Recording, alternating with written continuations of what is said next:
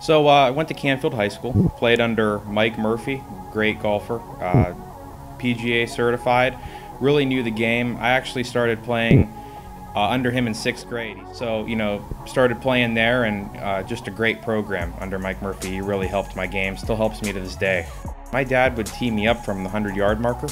So I actually would, really work my short game. So my game developed from the short game back. So that was really nice. So I started moving to the 150, to the 200, then the ladies tees, and so on, until I was playing the tips on every course and doing well. And my short game was always a great because of that. So I always practiced, a lot. To be honest with you, they really don't need guided. All of them came in, they were very motivated. They're here, they really want to do well. And it's actually been really nice to get to know some of these guys. They're the hardest working group of guys you'll probably ever meet, and all of them are just real great guys. My senior year of golf in high school, because it got me here, I was on the verge of playing here, but I know that coach told me I needed to have a good senior year, and I did. I know I won a playoff in front of him to win an invitational in high school golf.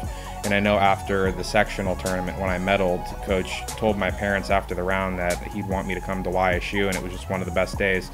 So I think, from that moment to the letter of intent was the moment that got me here for this life-altering journey. I just think that he knows that he just lets his players do what got them here. He lets them practice. He lets them have their own swings. He doesn't try to change the swings like a lot of other coaches might do.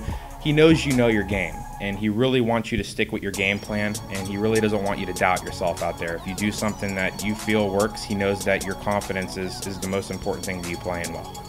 Well, I'm aspiring to be a lawyer. I'm going to see if I can, I'm going to take the LSAT this summer, see if I can go to study corporate law. I'm not really sure where yet. A lot of it depends on the score on the standardized test.